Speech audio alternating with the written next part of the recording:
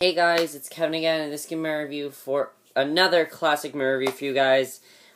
This time reviewing to you the 1991, sort of just like period drama classic, Barton Fink.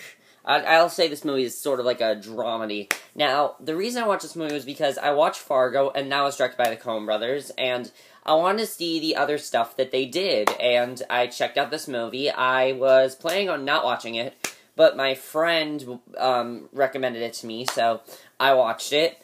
And overall, what did I think of Barton Fink? I really enjoyed this movie. It is really confusing at the end. However, this movie left me just going like, what? Like, I did not understand the end of this movie, but overall, I did enjoy this movie. I like the plot of this movie, and overall, I did enjoy it, but let's just get to it. So basically, this movie is about this man, Barton Fink. He is a very successful playwright in New York City. It takes place in 1941, by the way. He is a very young playwright. He is he's very successful, written a very successful play. And, basically he is hired to actually write scripts for a film studio in Hollywood. Basically, this guy really wants him to write it. However, he kind of has writer's block, and he sort of doesn't really know what sort of, movie to write. However, in the second half of the movie, now that was like the first half, the second half of the movie, it becomes something like the movie changes completely, and I don't want to talk about it because I'll get to spoiler territory if I do that, but that's pretty much what Barton Fink is about. It's about a guy who's basically is trying to write this movie. And that's basically what the movie's about, and overall, I think the plot is very, very good. I really like the plot of the movie, especially because it has to do with Broadway and things like that. That's my forte. But let's first get to the acting in this movie. The acting all across the board was very, very good. I really enjoyed the acting in this movie. John Turturro as Barton Fink is very, very good. I really felt like this guy, I don't know what else he's done. John Turturro, I don't know what else he has really done. I'm sure he's done other stuff. He did, Oh Brother, Where Art Thou, The Big Lebowski, Quiz Show, Crossing, Do the Right Thing, Miller's Crossing. He has worked with Adam Sandler and Spike Lee. I don't really know anything else he did, though. Besides this movie, I don't think I've seen anything else he's done. Have I? Let me see. I've seen him in the Transformers movies. I know that. But other than that, this is like one of his most famous roles. He did a very good job as Barton Fink. Like, I really felt like he was Barton Fink. He really, you felt for his character because you wanted him to succeed in, you wanted him to succeed in writing this, this movie. You knew he had writer's block, but you really want him to succeed, and I really enjoy his character a lot. He was definitely very, very good. However, my favorite, actor in this movie is probably John Goodman. He was amazing in his role, and there's a specific reason why, but I don't want to tell you guys or else I'll get to spoilers, but he did an amazing job in this movie. Like, he was definitely the best in this movie.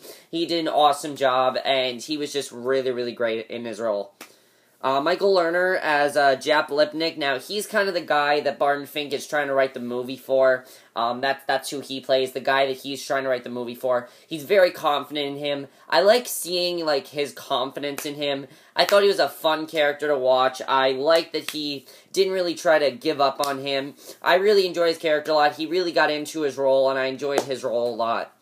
Judy Davis is Audrey. Now, this is a small role, but a very important role. She did a very good job as well. I really cared for her character. She was kind of like being abused by, she plays, May Hughes, played by John Mahoney. She plays his secretary, and, she did a very good job. I liked the sort of relationship between her and Barton Fink. I thought she did a good job, and I cared for her character. She was definitely very good. And then John Mahoney as Mayhew was also very good. And the only person I think I'll talk about is Steve Buscemi as Chet. Very small role, but it's Steve Buscemi, and he still does a fantastic job. He has, like, one scene of talking, but he still does a good job in the movie. So, the directing to this movie. The directing is, very good. This movie is directed by Joel Coen and Ian Coen, the Coen brothers. Another great hit by them. I actually thought this movie was better than Fargo. I thought they did a better directing job than Fargo, because this is a period piece, and you really feel like you're in the 1940s. You feel like, you're in that period of time. You can see how popular Broadway shows were, how popular movies were at that time, and they still are popular now, but I'm saying, like, they were even more popular back then. They did a very good job of portraying that. They did a very good job of the acting. The sets were very good, and I really enjoyed their directing to the movie. The cinematography was very good as well, and the editing was good as well. Now, that's my main problem with this movie. This movie does have a couple problems with editing. At times, the movie moved a little bit slowly, like in the middle of the movie. I feel like it moved a little bit slowly, and it started to lose me. However, once they changed the movie, it really picked up, and that's when I really enjoyed it. Let's get to the spoilers. If you guys have not seen Barton Fink, which I highly recommend you guys do, because it's a very good movie. Oh, but before I get to that, let me just say that, there were a couple, Oscar, nominations that this movie, Oscar nominations and Oscar awards that this movie, did get. Barton Fink, was nominated for 3 things: Best Actor in a Supporting Role, which was, Michael Lerner. He did not win it, but Best Art Direction, Best Costume Designer. It was nominated for quite a lot of things. And I believe, John Turturro actually won Best Actor. The Coen Brothers won Best Director, of course. And, so yeah, this movie did pretty successful. This movie was really successful for them. But now we're getting into spoilers. If you guys have not seen Barton Fink, which you definitely should, because it's a good movie, definitely don't watch this review, because you'll be spoiled, because I'm going to spoil the movie for you guys.